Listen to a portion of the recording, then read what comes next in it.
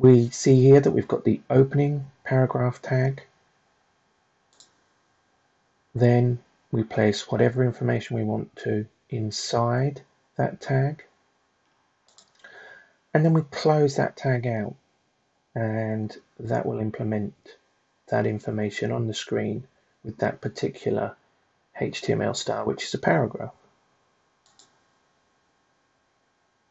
Here we see in the editor the left hand side the actual code being written, the right hand side the output, and here is our paragraph tag, which will block that text for us into that section, whatever the paragraph tag encompasses, and display it as a block of text for us.